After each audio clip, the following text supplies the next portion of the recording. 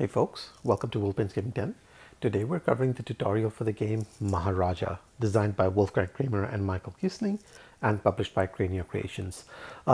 This version of Maharaja is basically a reprint slash an updated version of a what might be considered a classical or a classic title, Maharaja, designed of course by the famous Kramer and Kiesling duo. This one features updated components and updated artwork, as well as some changes to the rules. So for the purposes of this tutorial, I'll run through how the setup works, how the rules work, and at the very end we'll cover some of the variants that the game comes with as well, so that I give you a flavor of other means of playing the game as well. If you're looking for rules specific to the new reprint that came out in 2021, this is definitely the right video for you. If you're looking for rules related to the older version of Maharaja, this video will definitely give you sort of like a very good overview of how the rules work. But I should note that there might be some differences in rules in this one versus the old version. So you might want to be aware of that if you're running through this. With that said, let's crack into this one. Now, in a game of Maharaja, basically you will have, Maharaja basically means king of sorts on the Indian subcontinent, represented by that gray figure over there.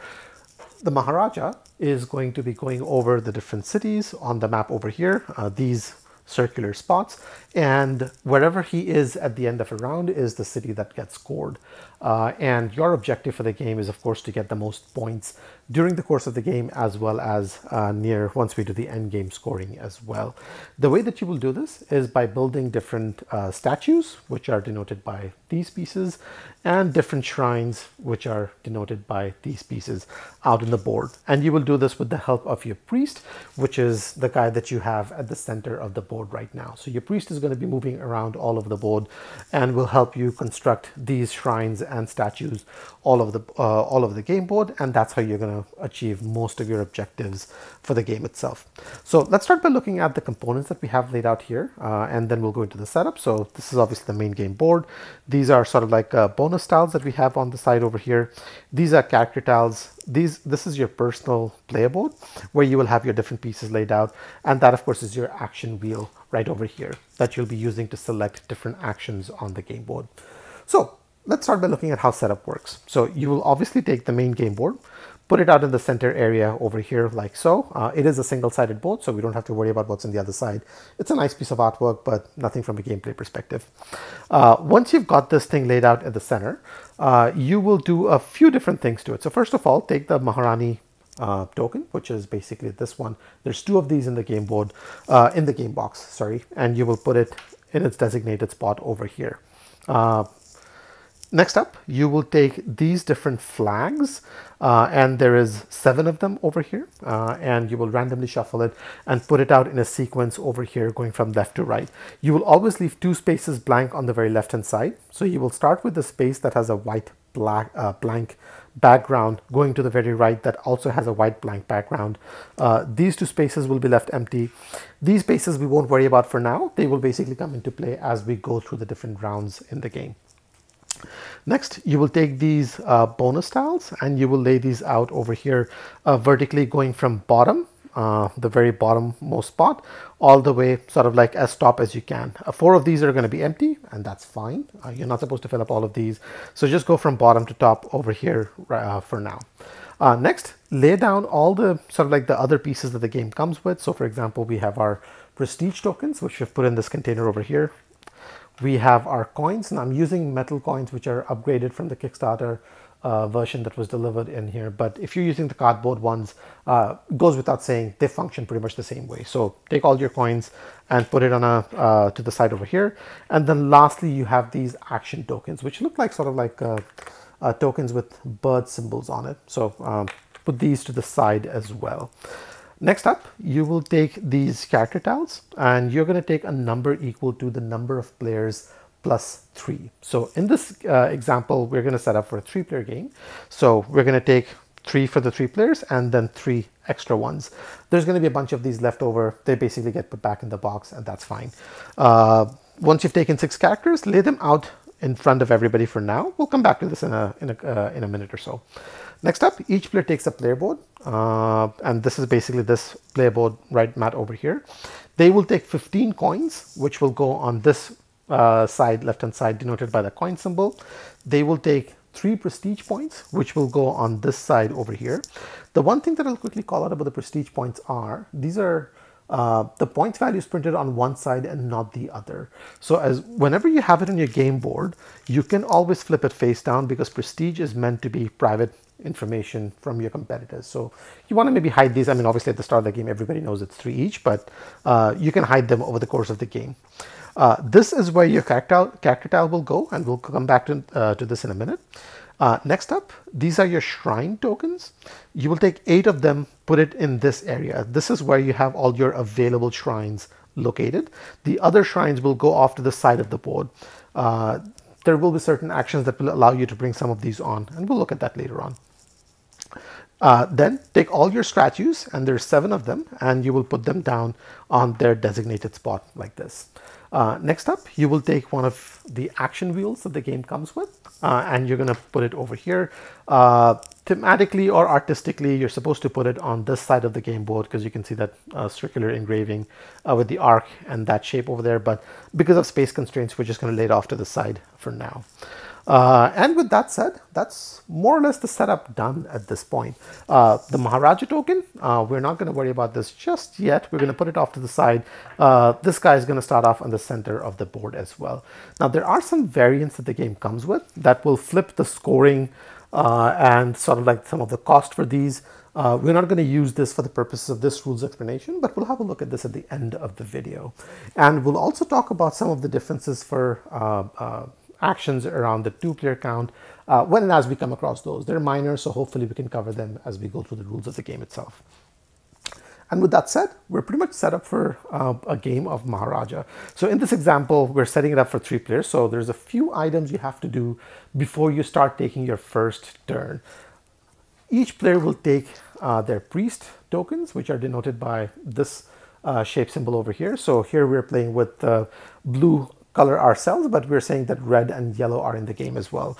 Each priest token for the players in play will basically go to the very center location of the game board, which is denoted by this space over here. Next, you will randomly choose a start player, and I use the word start player loosely because the sequence is going to change right away, but you will choose somebody to start, and then that player will choose one of these tiles, character tiles from the game board, from the area over here. So for example, let's say if I was the starting player, I might have a look at these, and maybe I like the idea of this one, so perhaps I will keep this one in front of me like this. It then continues in clockwise order, so somebody else may have a look at this and think this is something they want. They'll pick this up, and then somebody else may think this is something they want, and then they will pick that up. And then we're going to be left with 3 of these, and these will remain in front of everybody, because there will be an opportunity to swap these out over the course of the game. So do not throw them back in the box just yet.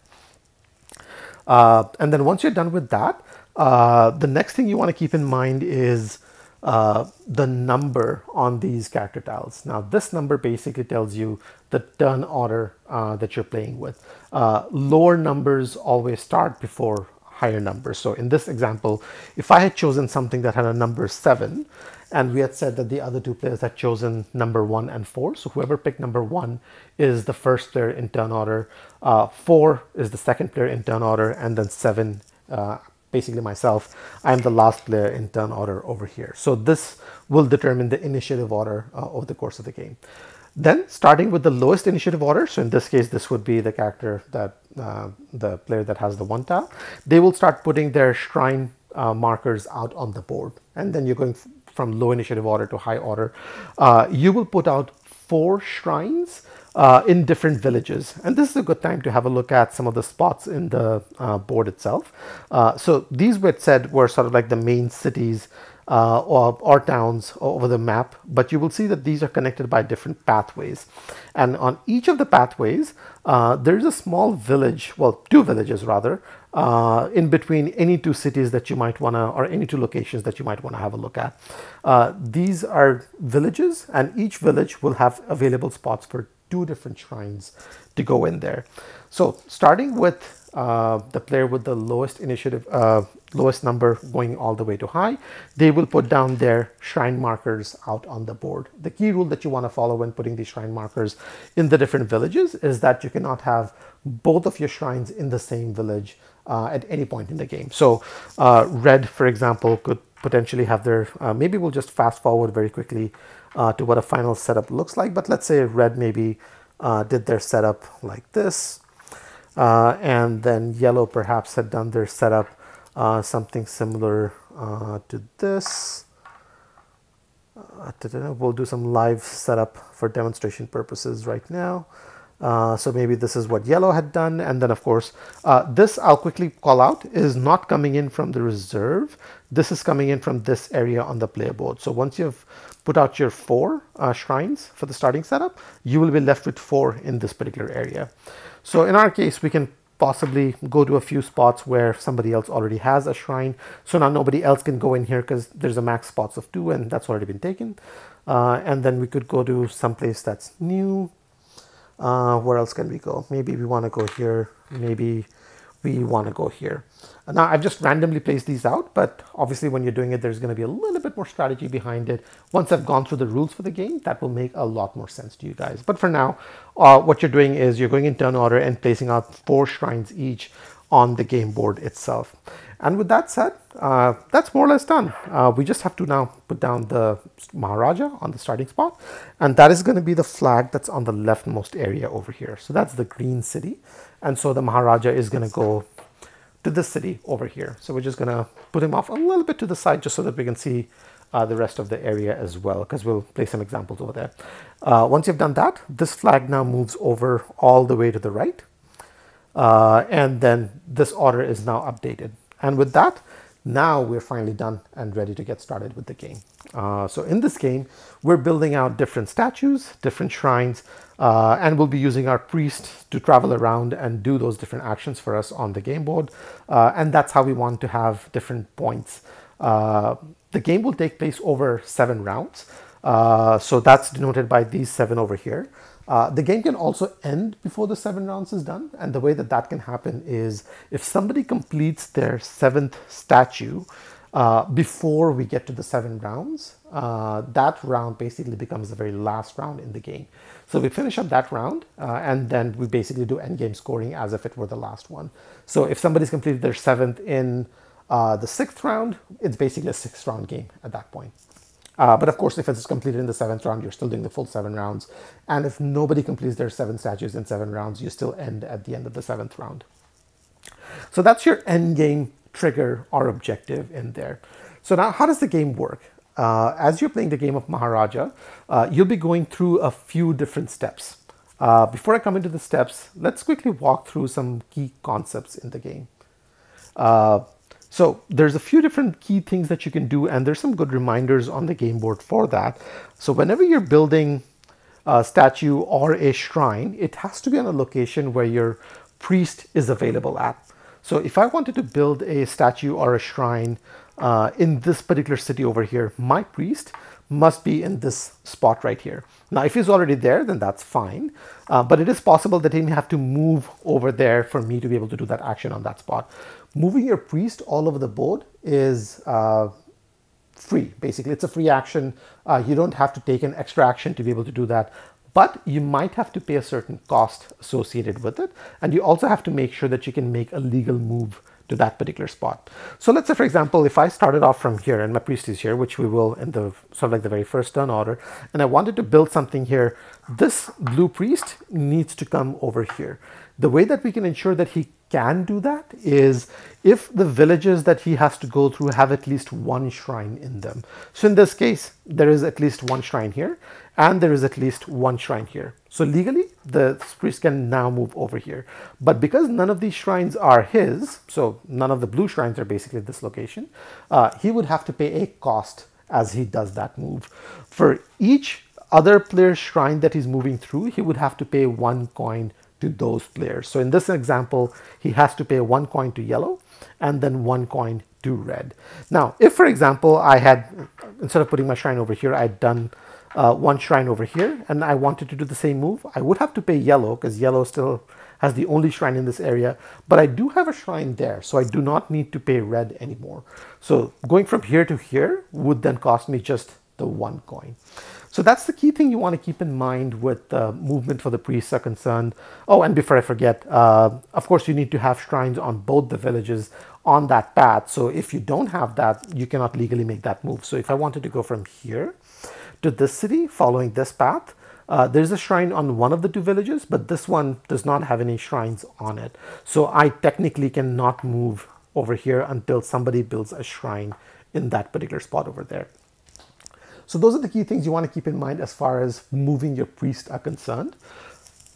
The next thing you want to be aware of is the cost associated with building shrines or statues. So if you're ever building a statue and you're building it on a city that the Maharaja is already in, that's going to cost you 12 coin.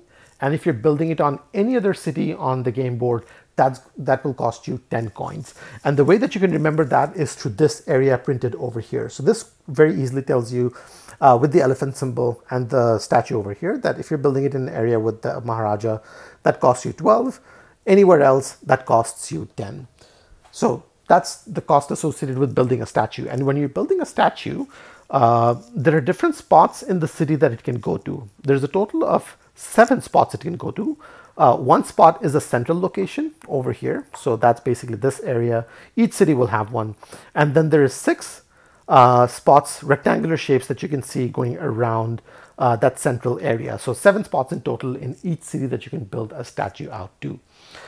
Building in the central area costs you the same as building it out here. It does not give you any benefit, but it will score you higher worship points when it comes to scoring. We'll have a look at how that works. But some of these other spots will actually give you bonuses when you build over them. And we can see here, this gives you a bonus for building a statue over here, which you will take right away. And then this gives you a bonus for building a statue over here. These other 4 spots do not give you any bonuses for building statues over there. So for most of the game, you will actually see, a lot of competition for starting with these 3 spots for building statues and then going over to these once these other spots are basically taken over. Because that's, this gets you more worship points. These gets you immediate bonuses. So you want to aim for these before you go for the other spots in there. So that's where you can build a statue and then you can take that benefit right away. So it can be as simple as something like this, which is take 2 coin and 1 prestige point. Or it could be something like this, which says you can build shrines on a particular location. And the rulebook basically has a section where it walks you through some of these symbologies. You can always refer to that to figure out the benefit if it's not immediately obvious to you. So that's building a statue. And like I said earlier, you need to have your priest in the spot you're building the statue in. So that's very critical for you to keep an eye on. The next thing that you can build is, of course, the shrine. And if we continue looking at this section over here, this reminds you that to build a shrine is going to cost you 1 coin. Again, you need to have your priest in the city that you're building the shrine in. That is mandatory. You cannot build it elsewhere. And when you're building a shrine, you can build it in, of course, one of 2 locations. The first one we've already seen. So you can always build a shrine on any one of the villages. And if you're building it in a village, they can be anywhere on the game board. Doesn't matter where your priest is at that point. So I could just build my shrine over here, and that's perfectly legal. Whenever I'm building a shrine, they will, of course, come from this area over here. If I want to build my shrine in a city, that's where I have to go. If you can see, there's a thick circular area around the city over here, and you're basically building in that thick circular area. And when you're building it here, it will cost you the 1 money. Well, the 1 money is basically applicable even if you're building it here or here, but you don't need the priest for this. You do need the priest for this. And basically it can go over here. Any number of shrines can be accommodated in a particular city, as it were. So we'll bring this back like so. All right, so that's basically the rules around building shrines, moving your priests around the board, and building statues. The last thing I'll quickly call out is there's going to be 7 scoring that takes place over the course of the game, based on where the Maharaja is and based on sort of like this strat over here. And we'll have a look at this at the very end. So for now, know that there is scoring taking place on this section of the board. that will come to in maybe a few minutes, and it will make more sense then. So those are most of the key concepts in the game. Now, what actions are you taking over the course of the game yourself, you might ask? And assuming you understood the key concepts, the actions now will be very easy and simple for you to understand, hopefully. So the game will take place over a few different phases in each of the 7 rounds, if it goes up to the 7 rounds. In the first phase, the Maharaja is going to move. So basically we've already completed for our first round. We basically looked at the very leftmost flag symbol over here, put the Maharaja in that particular spot, and then we move that to the rightmost available spot over here. So job done. First phase, Maharaja's made his move. In the next phase, we're basically going to plan using our action wheel, and this will take place in secret. So for example, I might be looking at this, and it's a good time to have a look at the action wheel itself. There are 2 hands on here, which you will use to select 2 actions. So over the course of the game, you're basically, for the most part, taking 2 actions every round.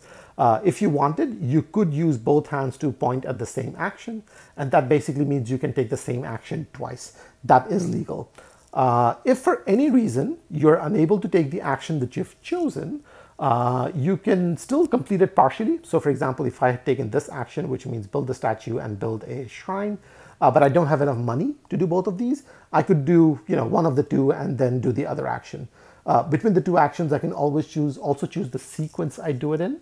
So I am the only one who can say I'm going to do this one first and then this one, or vice versa. That's up to me, the active player, at that point. So in this planning phase, we're basically looking at our own action dials and choosing the 2 actions that we may want to do. And once we have chosen, we're going to put it face down in front of us.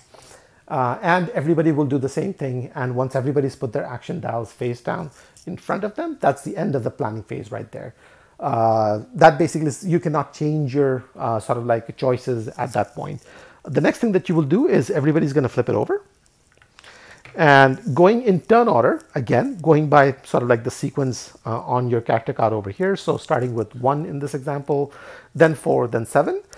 Each player will then start resolving both of their actions together. The way that this will work is, so let's say in this case, 1 and 4 had already done their actions, and maybe I want to get into it and do my stuff over here. So let's look at what all the different actions are. And maybe we'll start with the easy ones and then work our way up. So this one, for example, if you had chosen this action, this is one of the easier ones you can obviously do. This basically simply says, take 3 money. So if I were to do this, I would take 3 money from the supply over here. So 1, 2, and a 3. And I'm going to put this down on my money section, and I'm done. So that's an easy enough action, right? Next up, let's have a look at this action over here.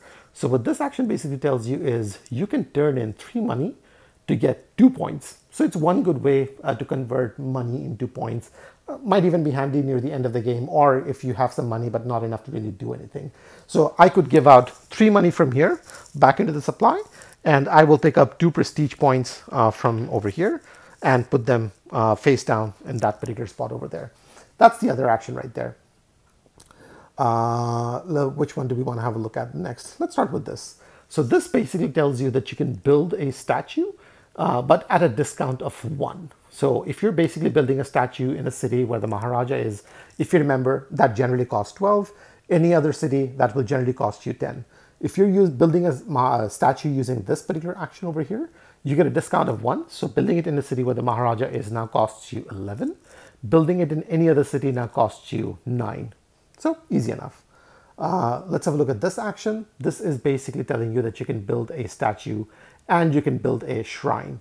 So you can build again, but you're not getting any discounts. You can do more builds using this action, but you're paying the full price at this particular point.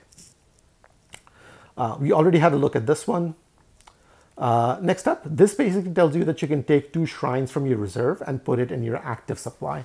So if you were to choose this action, you can take 2 shrines from over here, your reserve, and you will put it in your active supply right over there. So that's the key action that you will use to take some of these and bring them out over here. There are also spots on the board that give you some of these benefits. So this one, if you remember, we had a look at earlier on. This is the same action. Take 2 from here and put it in your active supply right over there. So that's, where were we? This action that you could basically take care of. We already had a look at this. Let's look at this one. Excuse me. This basically tells you that you can build 2 shrines on the game board with the caveat that at least one of the shrines must be in a city. So you can build both your shrines in cities. You can build 1 shrine in a city, 1 shrine in a village, but you cannot build both shrines in villages. That's your limitation right there. And of course, if you remember, to build a shrine in a city, you need to have your priest in there. So you still need to follow that rule. This action tells you that you can build a shrine, but at a discount of 1. And this is interesting because if you remember, building shrines basically cost you 1 money or 1 coin. So at a discount of 1 basically means you're building it for free at that point. All you have to do is just make sure the priest is there if it's in a city, or if it's in a village, then you're basically just putting it down for free at that point. This one is a little interesting. So this basically tells you, and I'm just going to make sure that this is focused in properly, that you can move a flag marker 3 spaces back. Now, let's come back to this flag track right over here. So what this basically is telling us is you can take any one of these and move it 3 spaces back. And the reason why you would want to do that is because you might find yourself in a position where a certain city is getting scored. It's not to your benefit. Maybe you want to change that up. Or you want certain city to get scored right away, or the next one coming up. It's up to you to choose. So the way that you can do this is, so let's say if I wanted the pink city to be scored right away instead of the green, because I've not really done a lot on green, but I have done some on pink. I could take this, move it 3 spaces back. So I'm going to move it 1, 2, 3, and this will come and occupy this spot right here. I'm not going to slide all of these immediately. That happens at the end of the round, but I would choose to do this right away. And now perhaps I've messed up the plans for my opponents, or I've set myself up for perhaps scoring a lot of points with red, or whatever my objective might be based on that particular move. But that's basically what you're doing. If you were to move it onto a spot where there is an existing flag, that flag and everything to its left will get shifted, everything to its right will then get shifted in that direction. So if I were to take this one and I wanted to move it 3 spaces, so 1, 2, 3, obviously there's a yellow flag right over here. So this guy's going to get bumped forward like this, like so. Interestingly enough, if I wanted to move something like this back 3 spaces, I would still do 1, 2, 3, but I would put it over here. And I would leave the gaps as it were, wherever it may be. Because remember, I'm not the only one who can take this action on my turn. Other players can as well. So empty spaces at the end of this action is perfectly normal and fine, as it were. This will only get resolved at the end of the round. So you might be tempted to basically slide all of these because instinctively that's what we might do in most games. But in this one, leave it blank as it's applicable. So that's basically shifting the flags back 3 spaces. And then this one basically tells you that you can swap your character tile. Now, we already have 1 from the start of the game, but you're not really stuck with it for the rest of the game. If you were to choose this action, you can swap your character tile with any tile in the reserve over here. So that's mainly why we still have these out right here. Or you can actually swap it with any one of your opponents as well. So I could basically take this one, put it back in the supply, and I'm always putting it back in the supply no matter where I take it from. And I could perhaps take this one. Or I could perhaps, be like, well, I'm always going last compared to everybody else. I want to take the 1 because I'm tired of that. I want to go before everybody else does, and I can just take this. But now what this means is that your opponent is now short 1 character tile. So immediately, as soon as you've taken that turn, your opponent has the option to pick up a character tile from the general supply over here. So he might look at this and say, you know what, I'm going to pick up the 9 because the 9 looks good for me for whatever reason. And then they can pick it up right over there. So that's basically your action right over here. You're basically swapping your tile out with 1 from the supply over here, or 1 from one of your opponents. And if you take something from your opponent, then they get to choose 1 from the supply right away. So everybody basically has 1 in their turn. The interesting thing about this action also is, because some of these give you sort of like an action or some sort of an ongoing ability, if it's an action, you can take the action before doing the swap. take the new character tile, and if the new character tile allows you to do another action, you can take that action right away. So it is perfectly legal for you to benefit from the one that's outgoing and the one from that and the one that's incoming in the same round, assuming, of course, you can time it in that way. And hopefully, now that we went through the sort of like the starting concepts and we went through these different actions right after that, these actions now make a lot of sense to you guys. The one other thing I'll quickly point out at this point is the game, if you remember, we had said also came with these different action tokens. The way that this action token work is, and some of the spots on the game board will give you these action tokens. So if you ever have these, or certain characters might give you action tokens, this is something that you can now spend on your turn in addition to the 2 actions that you took. So the way that that will work is, once I've done my set of 2 actions, I can spend 1 action token if I have it, putting it back in the supply, and I can take any 1 action from this whole selection for free. So I can just pretend as if I had a 3rd full action, and I can choose any which one I want at that point and take it. That must, of course, be the 3rd action that you're taking on your turn. The one limitation to that rule is that you cannot take the action that allows you to flip character tiles out over here. So that's the one limitation that you have. You can't take that additional action and swap your character out, but you can do any one of the other actions on that particular time. And that's it. That's basically how the action phase will work, which is where a lot of the meat of the game basically resides. Once you're done with the action phase, you then move on to the city scoring phase. The city scoring phase is, again, denoted by this section over here. So if you remember, we had said, keep this in mind. So now this is a good time to come to it. So let's have a look at this one.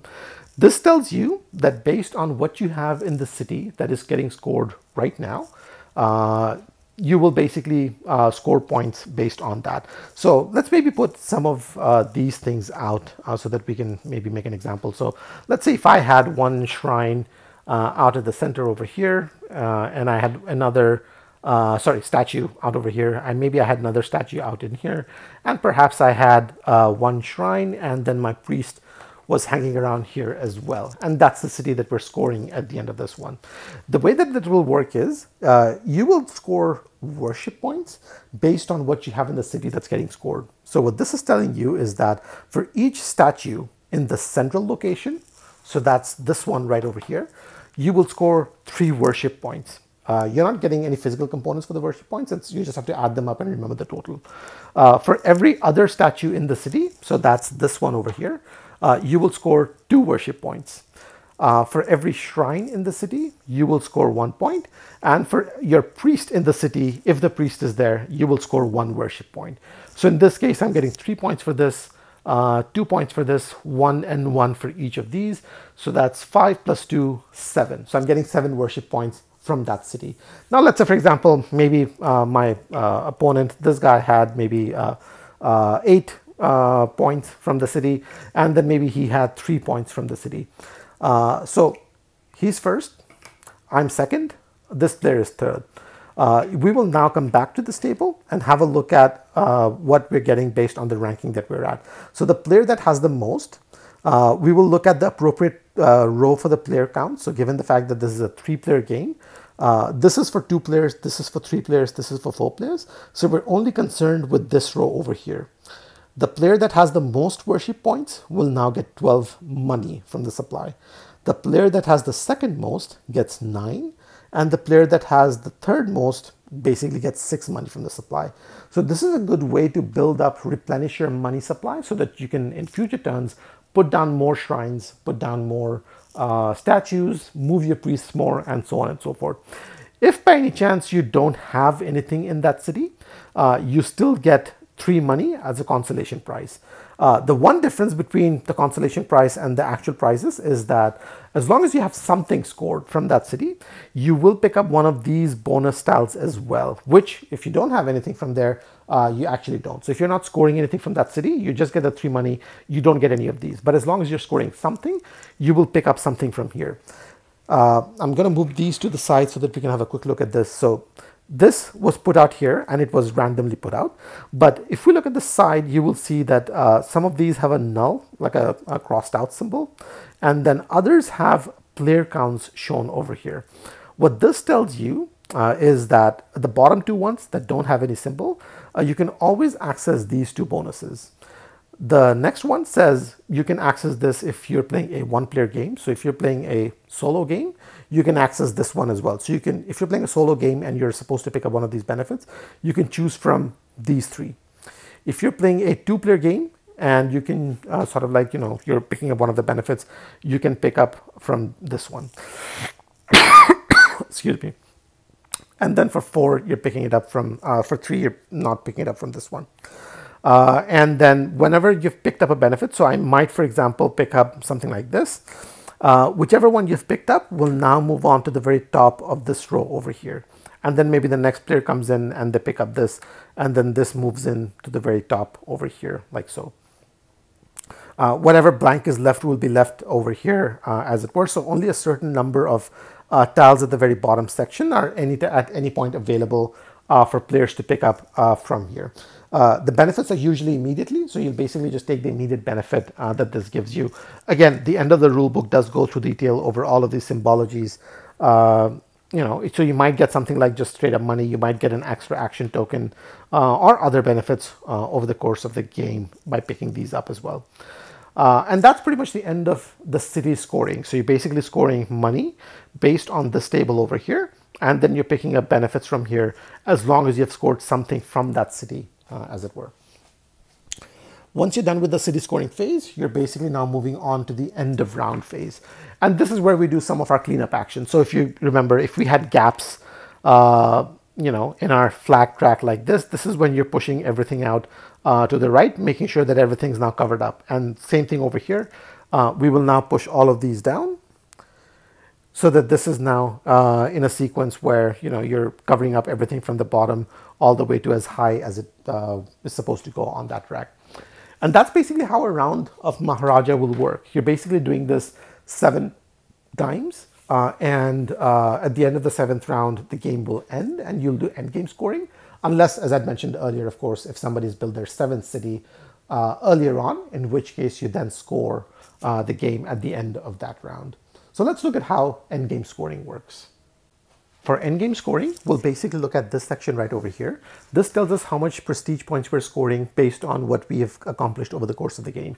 So in addition to the prestige points that you would have collected in between the game itself, which are all going to be in this spot over here, you will score 3 prestige points for each statue that you've built, 1 prestige point for each money or coin that you have left over at the end of the game. You don't round up in any way for this one, so you must have the full amount for you to get the prestige point.